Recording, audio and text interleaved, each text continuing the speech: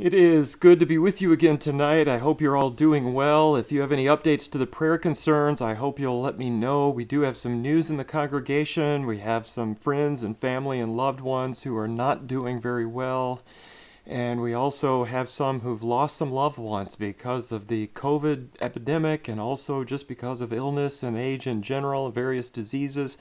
So we have a lot going on as a congregation. We'll try to get an email out in the near future here, if not later today or before class, hopefully. But anyway, a lot to remember in our prayers. Let's be praying for each other and also praying for those in positions of authority, obviously, as we always do. But if you have anything in particular, anything special we need to be praying about, let me know. Send me an email or give me a call at 608-224-0274. I'd love to hear from you.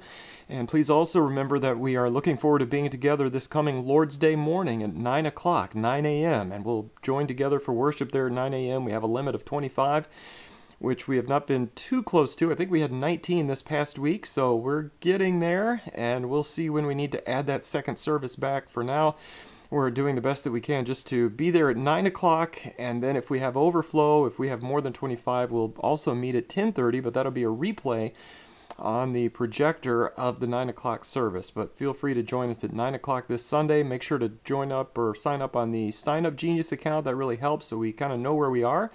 We had 5 or 6 visitors this past Lord's Day. So signing up, if we sign up as members of the congregation, if we sign up ahead of time, it lets us know kind of where we are with those numbers. If you need any help with that, get in touch with either me or Kenna, and we'd be glad to help you through that process. But again, anything we need to add to the bulletin, let me know, and I'd be glad to do the best that I can.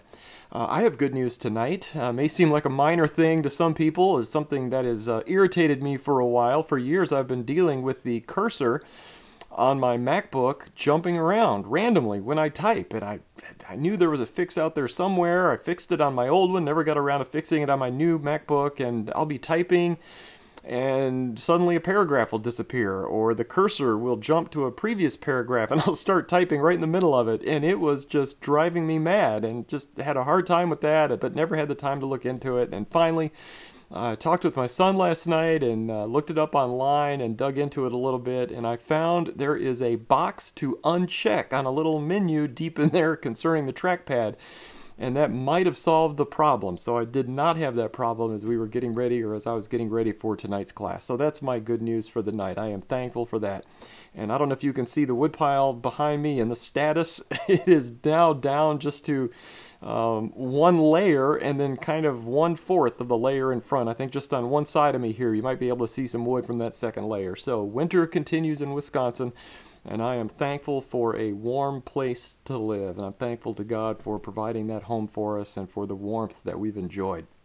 Tonight, we get back to our study of the book of Luke. And by way of review, in case you might be joining us for the first time, we know that Luke is a Gentile. He's a medical doctor. He writes both Luke and Acts to a man by the name of Theophilus. He's known for writing in chronological order. He includes a lot of groups of people who are often overlooked or abused in the ancient world. So that's just Luke in a nutshell. If we were trying to explain this book to somebody who didn't know anything about the book of Luke, he records the Lord's life, and it is a well-researched account, and he does a great job with the chronology of it. That's kind of what Luke is known for.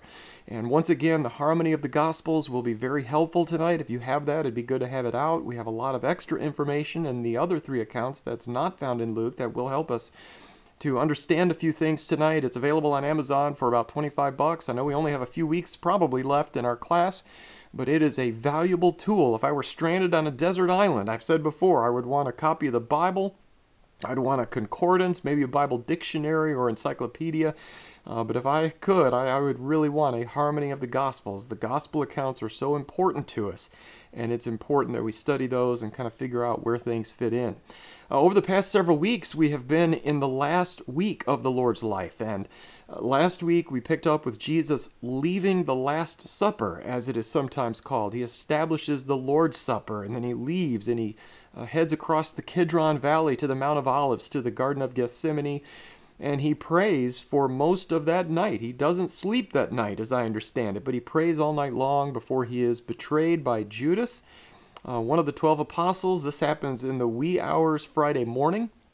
And then we have basically three phases of the Jewish trial. We started with Annas at his home, in the home of Annas, the former high priest. At the home of Caiaphas is where we go next. Caiaphas is the current high priest appointed by Rome, kind of illegally according to Jewish law. So Annas was considered to be the legitimate high priest.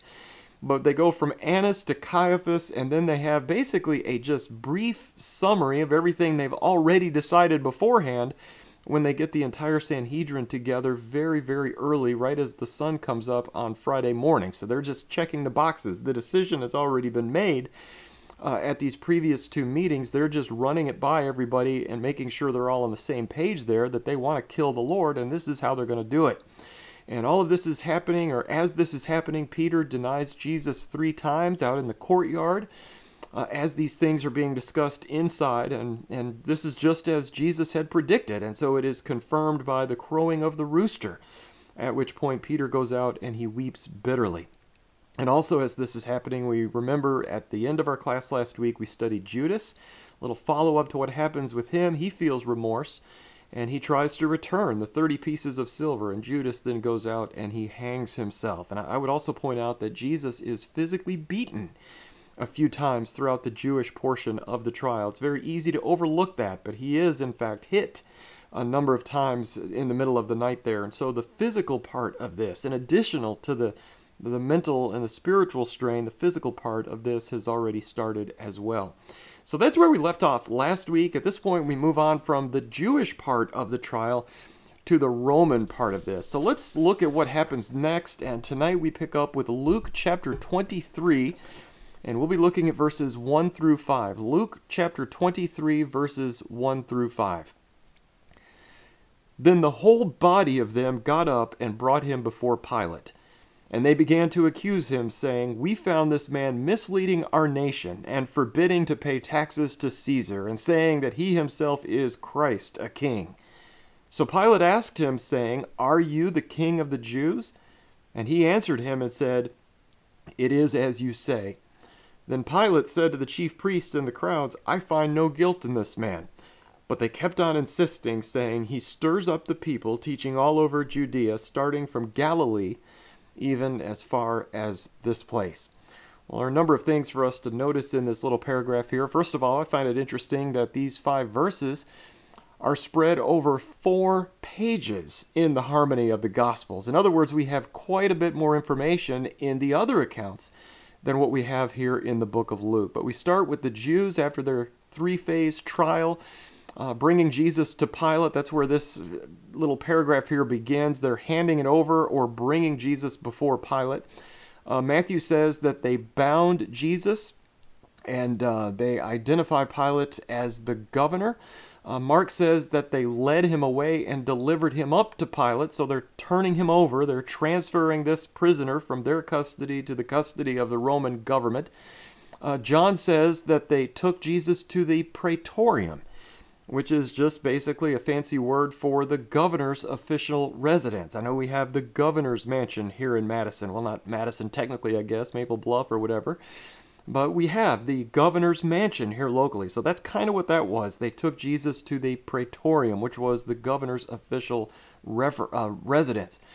John also adds that the Jews themselves did not actually enter into the praetorium. They wouldn't go through the front door. They stayed on the outside, and the reason is so that they would not be defiled, so that they would not become ceremonially unclean and therefore not be able to eat the Passover. And so almost like them not accepting the 30 pieces of silver back from Judas because it was blood money, even though they were the ones who gave him the blood money, so also they are not going into the governor's mansion so as not to be near any Gentiles, so as not to defile themselves, making themselves ceremonially unclean and unable to eat the Passover. So here they're in the process of trying to murder the Son of God, and they're concerned about not being unclean before the Passover. And so this is what they're concerned about. So they're wrongly convicting and sending a fellow Jew into the governor's mansion while they themselves stay on the outside because they don't want to be unclean. In John, once Jesus shows up, Pilate wants to know, what accusation do you bring against this man? Back in Luke, in verse 2, they just jump right into it. In John, Pilate has to ask. If you remember from last week, their main issue was that Jesus claimed to be God, that he's blaspheming. But here it's interesting to me, they don't really talk about blasphemy because Pilate wouldn't care about that. That's not his deal. And so here the charge is different, isn't it? And here they only give the charge that Pilate would care about. And so they accuse Jesus of misleading our nation. And so the idea of maybe wreaking havoc and making things difficult. And then secondly, forbidding the paying of taxes to Caesar. And then thirdly, saying that he himself is a king. And this case is custom made, isn't it? To try to get Pilate forced to do something about it. In John, by the way, when Pilate asks what charges they bring against this man, they say, "If this man were not an evildoer, we would not have delivered him up to you." In other words, just trust us. We wouldn't have arrested him if he wasn't worthy of death and that kind of thing. This man just needs to disappear. And so Pilate then basically says, well, then you handle this. This is not an issue for me. This is something you need to deal with. Judge him according to your own law. Just kind of paraphrasing there. And they respond, we are not allowed to put anyone to death. And so at this point, Pilate then understands that the Jews are looking for the death penalty in this case. And John points out that this is the fulfillment of prophecy. This asking for the death penalty, something they couldn't do themselves, but something that Rome had to do. If you remember, how did the Jews carry out capital punishment? Well, their method was stoning. So they threw stones at somebody until they were dead. But Jesus had referred to himself as being lifted up, if you remember that, a couple times. There are prophecies about Jesus being pierced and so on. Those are things that did not happen with a stoning. And so this needs to be a crucifixion. And if the Jews had done it on their own, it would have been a stoning. And so all of this, including coming to Pilate, is therefore the fulfillment of prophecy. In John, Pilate then goes back into the praetorium, and so it seems, looking at what's going on here, that he's going in and out. So he's going from his chamber, the courtroom or whatever, and then out on the porch of some kind or a patio to talk to the Jews, and then back inside, because remember, they won't come in. And he doesn't want to do all his work out there in the cold. And so Pilate turns back to Jesus once he has him back inside, and he wants to know, are you the king of the Jews? And Jesus responds, it is as you say. And I do find it interesting that the king accusation seems to be the only one of the three that Pilate is really concerned about. That is the most serious of the charges. Even with the taxes, that really wasn't something, nobody likes paying taxes, I think we might say, especially back then. But this one about him being the king is the one that Pilate is pretty concerned about. In John, instead of answering Pilate directly on the king question, Jesus, as he often does, answers the question with a question. And he puts it right back on Pilate. And he says to Pilate, are you saying this on your own initiative, or did others tell you about me? And I think most of us have perhaps been in a similar situation. Somebody comes to us with an accusation, and sometimes it really matters where it's coming from, doesn't it? Well, who said that? Who told you to say that? Who is accusing me of this particular thing?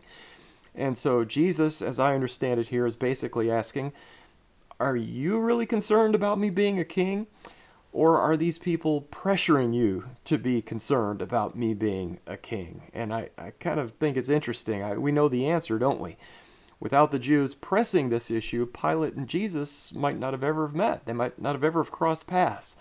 At this point in John, Pilate answers Jesus' question to his original question with another question. I am not a Jew, am I? And then he says, your own nation and the chief priests delivered you up to me. What have you done? In other words, why does any of this matter? Why are you here? Put this in your own words. Why are you here in front of me early this morning?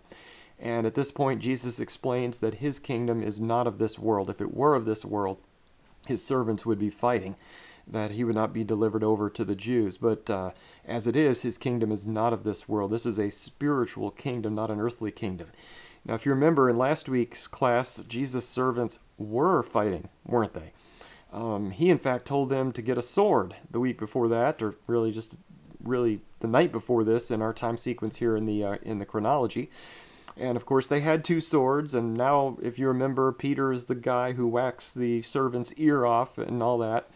Well, I kind of would ask here, why doesn't that get called up as evidence if somebody was here? Well, first of all, the Jews weren't actually in the room at this point, as far as we know, as far as we're told. But then also, even if they had been, or even if somebody had been there, these Roman soldiers who went and helped with the arrest, there was no evidence of this taking place. Remember, Jesus put the servant's ear back on and miraculously healed the man. And so there is no evidence of any fighting on Jesus' part. But in truth, Jesus' disciples, they are not fighting. Where are they right at this moment? They're running. They're terrified, and they're running for their lives. They don't want to be caught up in this. And of all the people who could ever put up a fight, Jesus is the one who could have called 72,000 angels, as we learned last week. But he didn't, because his kingdom is not of this world. His goal was not to set up an earthly kingdom, but a spiritual kingdom, which is what he's in the process of doing. Well, after this bit of back and forth, Pilate comes back to the original question in John. You are a king? And Jesus says, you say correctly that I'm a king. For this I have been born, and for this I have come into the world to bear witness to the truth. Everyone who is of the truth hears my voice. And this is where Pilate says, what is truth? And it's kind of hard to tell whether this is an honest question. What is truth? Or if it's more of just Pilate being exasperated. What is truth? Like, I have no idea what these people, that kind of thing. So we don't know if it's a serious question, what is truth, or if it's just Pilate being Pilate and really not knowing where to go. But this is where we get back to Luke 23:4. This is where Pilate comes back to the chief priest and the multitude saying, I find no guilt in this man. So after the initial phase 1 of the Roman trial, this, by the way, is the first of several times that Jesus is declared innocent. So a Roman governor, an experienced man, experienced with dealing with criminals, experienced with interviewing people, he interviews Jesus. They go back and forth a bit, and Pilate finds that Jesus is not guilty of anything. This is an innocent man. He is not deserving of the death penalty. At this point, Pilate should have let him go, right? Pilate should have said, this man is innocent, charges dismissed, everybody get out of here, let this man get back to his life. But in Matthew and Mark, the chief priests and the elders start to accuse Jesus harshly. And what's interesting is Jesus does not answer. And so the chief priests are out there, they're just screaming these various accusations, some serious things, and Jesus is totally silent. But Pilate chimes in and he says to Jesus, do you not hear how many things they testify against you? But even with that question, Jesus remains silent. And Pilate is amazed in both Matthew and Mark. And I'm thinking that it probably takes quite a bit to amaze a Roman governor. As I just said, this man has seen some things in his life, but he sees this going on, and Jesus is not a normal criminal who would find himself before the Roman governor.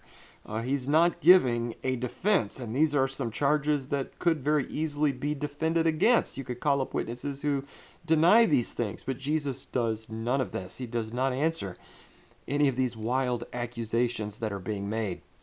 Back in Luke, as they accuse him of stirring up the people and teaching all over Judea, from Galilee all the way down here to Jerusalem, a light bulb goes on, and Pilate suddenly realizes this might not be my problem after all. This guy is from Galilee.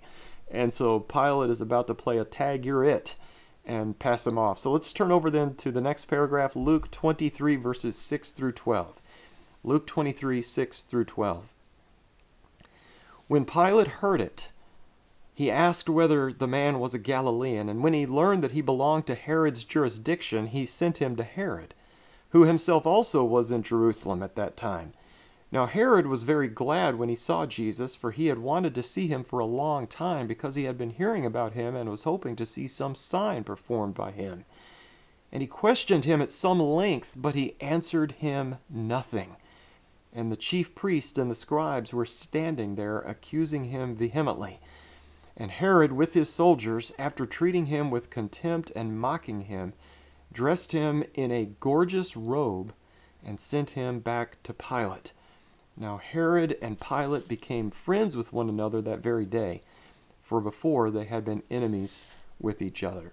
And so again, when Pilate hears something about Galilee, he lights up, and this is his chance. He suddenly gets the idea that he can toss this case to somebody else. This is not my jurisdiction. Most of this guy's life has been up in Galilee. Let's send him across town to Herod. So this may not be my problem. Galilee is not here. It's up there with Herod.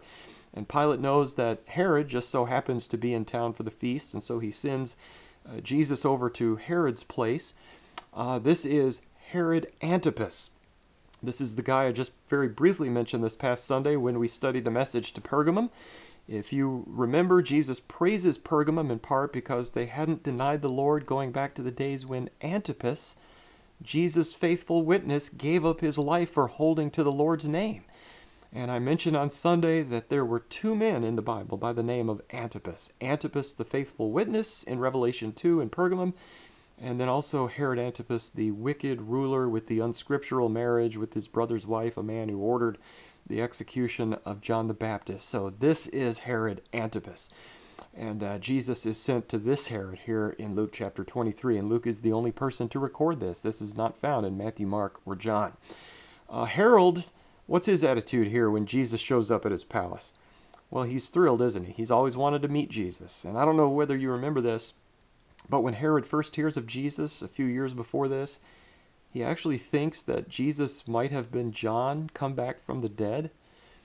And there were some similarities, right? Powerful preaching and teaching, calling for repentance. There were some amazing things being done and all this. And so he executes John the Baptist, and then a short time later, Jesus pops up teaching the same thing. And Herod apparently still has a guilty conscience over what he did to John. John is, in a sense, haunting him, not literally, but in his own mind. And he thinks this is John come back from the dead, but it's not. It's Jesus. Of course, he's not guilty enough to do anything about it, not guilty enough to repent, but it's something that he perhaps worried about, maybe lost some sleep over. Here we find that Herod really only wanted to see a sign, though. He wanted to see something amazing. He'd heard some things. He'd heard maybe Jesus walking on water and healing people and raising the dead. He wanted to see something like that, wanted to see something amazing. And here Luke tells us that Herod questions Jesus extensively. And yet notice here that Jesus answers him nothing.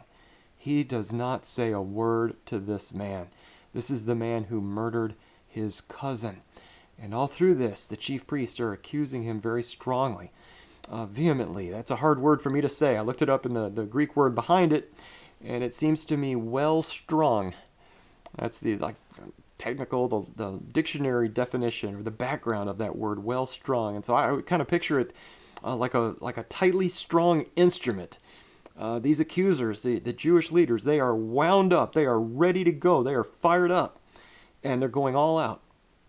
They're on their best game here, accusing Jesus of all kinds of things. But Jesus, though, says nothing. He has no response whatsoever in front of Herod. In verse 11, Herod, seeming a little bit frustrated at the lack of response from Jesus, resorts to contempt and mocking.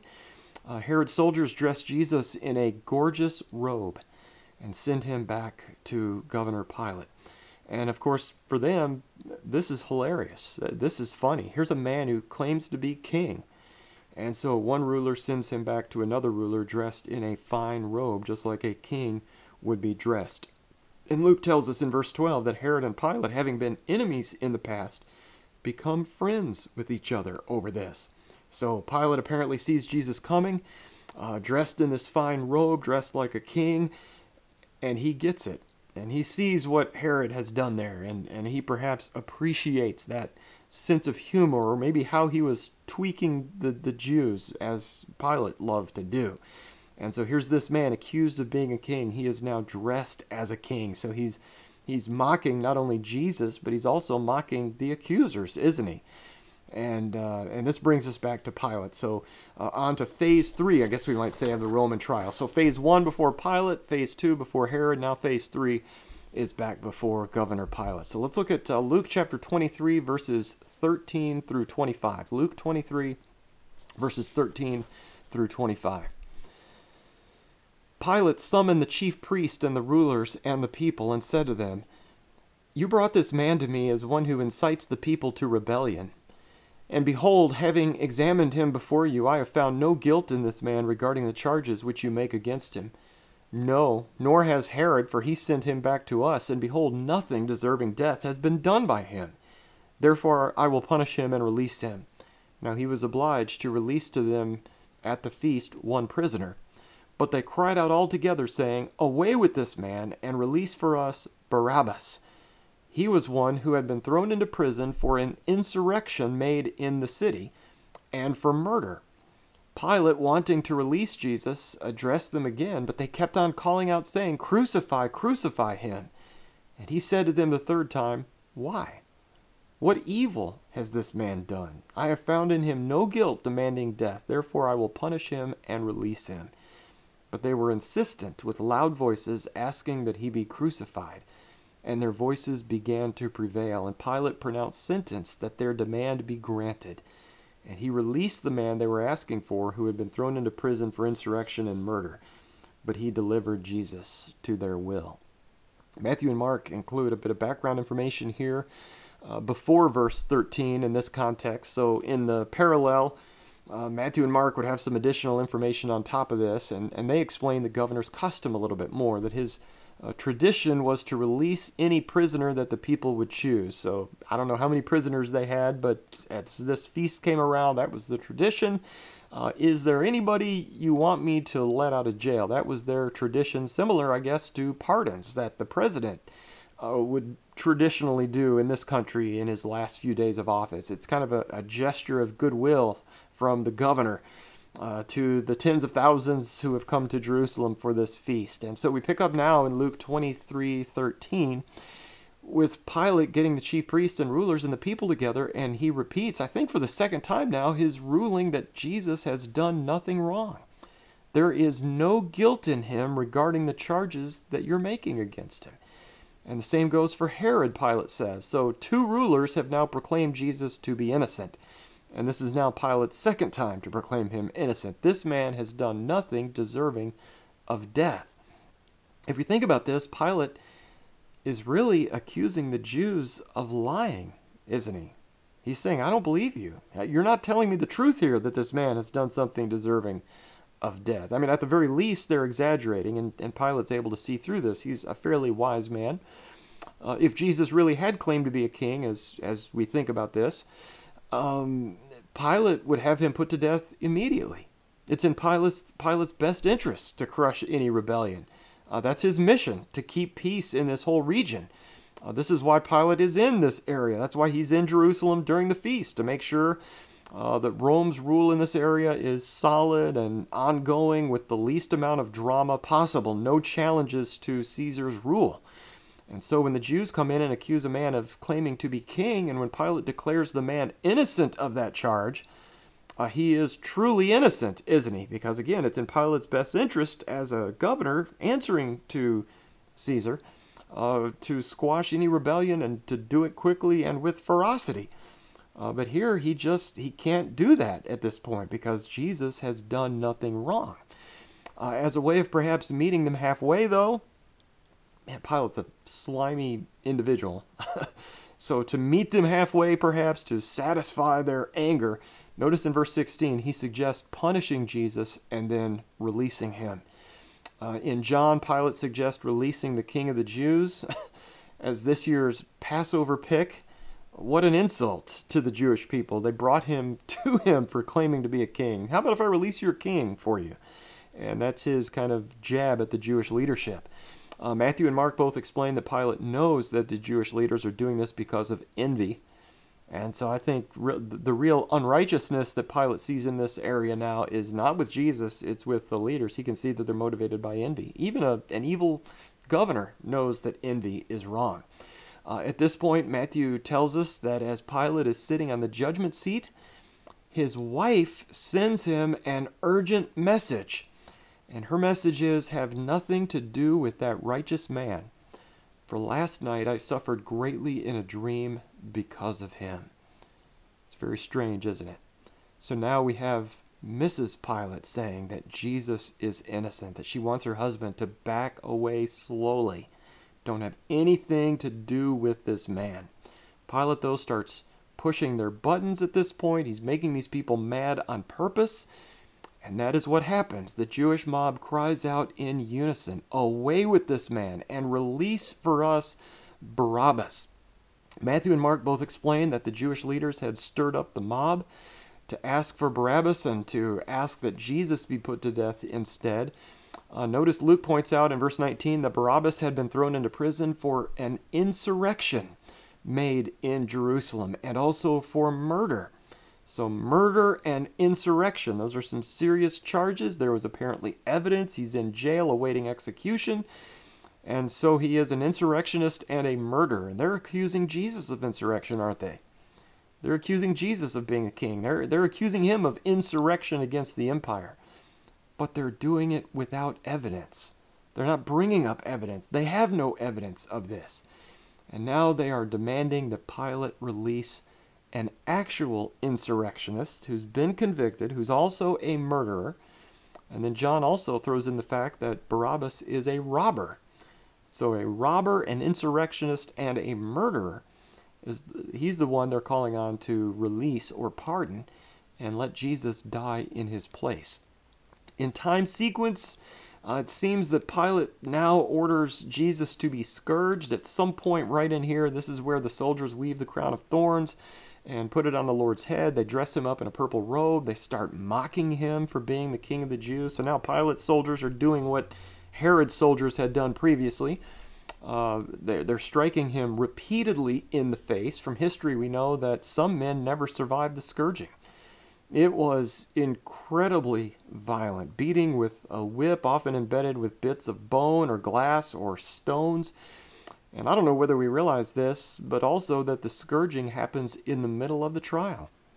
Isn't that bizarre? The trial is not over yet. In fact, he's been declared innocent multiple times, 5 times, I think now, by 4 different people. And yet, even though he is scourged, the people continue to demand that Jesus be crucified. So after the scourging, Pilate brings Jesus back out to the crowd, severely beaten, wearing this crown of thorns, purple robe, and says, according to John, "Behold the man." In other words, look at this man. He's a bloody mess. He is not a threat. He is not a real king, is my understanding of what he's saying there. Behold the man. Look at this man. This is the man who's such a threat you need to have crucified.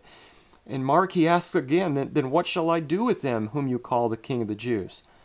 Notice there, I don't know if you caught that, the Jewish people aren't calling him the king of the Jews. No, they are accusing him of claiming to be the king of the Jews. But Pilate says, what do I do with the one who you claim to be the king of the Jews? Which is not really what's going on here.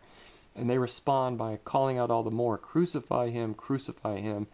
And then Luke specifically has Pilate asking them the 3rd time, why, what evil has this man done? I have found no guilt in him, demanding death. So I think it's at this point that he's now been declared innocent 5 times by the 4 people. And yet in spite of that, he's scourged, and the people continue demanding crucifixion. I don't know if you caught that. A log fell off the pile, and now our dog is going berserk inside. Anyway, in John, Pilate says to the Jews, "Take him yourselves and crucify him, for I find no guilt in him." And the Jews explain that according to their law, Jesus needs to die because he makes himself out to be the Son of God. And this is what finally makes Pilate a little bit nervous. He's been rather nonchalant through this whole thing, but now when he finds that one of the accusations is that this man is the Son of God, Pilate starts to get concerned. That along with his wife's dream. The Romans were fairly superstitious. And so Pilate brings Jesus back into the praetorium and asks him, "Where are you from?" That's a rather strange question, isn't it? Remember, he's already established that he's from Galilee. So this doesn't seem to be a political question. This doesn't seem to be an issue of geography. This seems to be on another level entirely. Where are you from? In other words, who are you? Who are you really? And so perhaps there's some small spark there that Pilate perhaps starts to get at least has some clue that Jesus is not a normal human being here. And so there seems to be more to this question than we might realize. It seems he's asking maybe something of a spiritual question. So Jesus refuses to answer. And this is where Pilate says, you do not speak to me? Do you not know that I have authority to release you and I have authority to crucify you? And Jesus answers, you would have no authority over me unless it had been given to you from above. For this reason, the one who delivered me up to you has the greater sin. And so Pilate has sinned in this process, in doing what he's doing. He's sinned, right? He's a Gentile who's guilty of committing sin. But I think Jesus was saying there, at least you're not Judas. Judas had some advantages. Judas had some knowledge that you, Pilate, don't have. And so Judas bears the greater guilt of the sin of bringing Jesus to the point of crucifixion. Well, now Pilate really tries to get the Jews to give up on this, but they reply, if you release this man, you are no friend of Caesar. Everyone who makes himself out to be a king opposes Caesar. And this seems to be what finally puts Pilate over the edge. He then presents Jesus to the crowd, and he brings him out there publicly on the porch or the patio or whatever, and he says, behold your king. Boy, Pilate just seems like he really hated the Jewish people. He was really just throwing this right back at them. And the crowd continues in Luke 23:23 with loud voices asking that he be crucified. Over in John, Pilate says, shall I crucify your king? So again, he's throwing it right back at him. That is brutal. But the people reply, we have no king but Caesar, which is amazing because the Jews absolutely hated being ruled by Caesar. And yet here they are faced with Jesus or Caesar, and they would much rather have Caesar. And this is where Luke tells us that their voices began to prevail. And so the mob is winning. Mob rule here, almost literally. Pilate, at this point, almost doesn't have a choice. He does have a choice, obviously, but it's not looking good. This is also where, in Matthew's account, Pilate washes his hands in front of the crowd and says, I am innocent of this man's blood. And I would point out, of course, just because we say we're innocent of something does not mean that we are truly innocent of something. I think we understand that, but that Pilate is making it look good. I'm washing my hands of this. And today, don't we have that saying in our modern culture? Probably not much anymore. People don't really know the Bible like they used to. If you caught the article in Sunday's Bulletin about the amen and awomen comment, that the author had some good comments about that. It's very easy to make fun of something like that in current events, but we need to realize people just don't know. And it's maybe no fault of their own. They have not been taught by their parents. The church in general has lost influence. People don't go to church like they used to. And so when I say washing your hands of a matter, we, at least I think most of us in this class tonight, know that that comes from the Bible. We know we could probably quote the verse. But many people in the world today no longer really know what that means. But this is where that comes from. And the people respond by saying, his blood be upon us and upon our children. And what a sad comment there. They're asking, any judgment that comes, we'll take it.